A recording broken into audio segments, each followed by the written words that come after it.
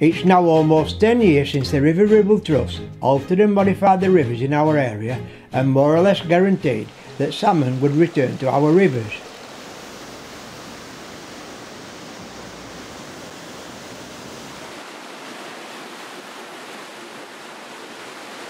Here at the weir in Barrowford, as well as many other locations, we come religiously every year to see the promised salmon jumping or taking the fish pass route at the side of the weir, but as yet nothing. Yes, there are fish jumping the weir, but they're only trout from about 6 to about 14 inches long.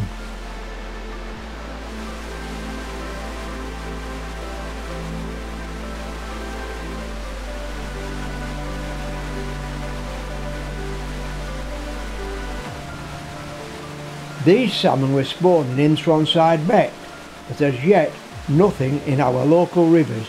We are very disappointed.